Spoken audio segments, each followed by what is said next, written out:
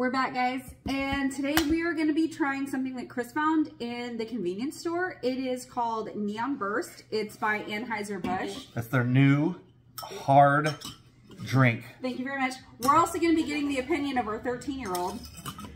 Just kidding. He's already run back to his room and doesn't want to be on camera, even though he is extremely attractive because he is a combination of me and we're here for this. Come on. So this is their new hard.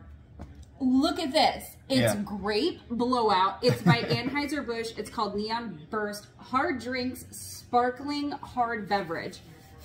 I am beyond excited. It smells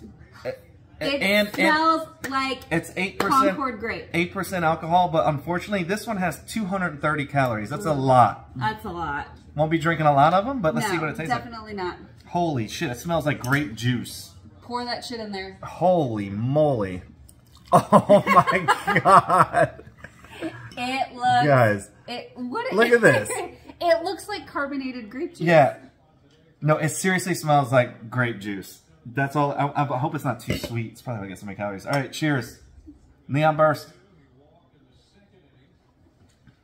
Yeah, it tastes like grape juice. It tastes like carbonated grape juice. It does. I would drink the fuck out of this, much to my peril, because it's 230 calories. But that's not bad. Damn, this is good. That's good. I mean, it's not my favorite, but it's good. I mean, it's grape juice with carbonated. I mean, if you like grape.